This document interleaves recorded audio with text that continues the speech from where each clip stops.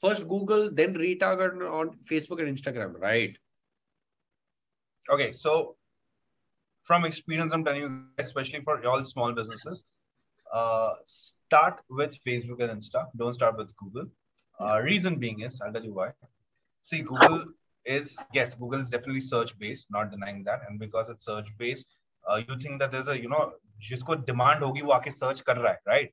The thing is this, when you're a new brand, right, and when you're trying to advertise only on Google, the biggest challenge that you'll face is there are other bigger brands who are sitting there and who are going to outbid you left, right, and center. Okay, they'll outbid you. Secondly, what happens is you still don't know how the consumer works on your website. You still don't know how are they going to react on your website, right? Facebook will at least let you know how when the consumer comes in there, because on Facebook, when he sees an ad and he clicks on the shop now button, he goes straight on your website. You'll be able to record and understand, okay, how the consumer is, going on your website. What is the consumer journey? Are they particularly going to a particular page, or they're not going to a particular page?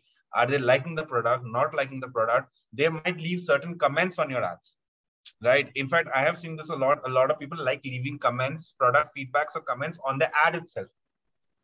Okay. If they have a certain query or something. Okay. So having said that, I would always recommend start with Facebook and Insta.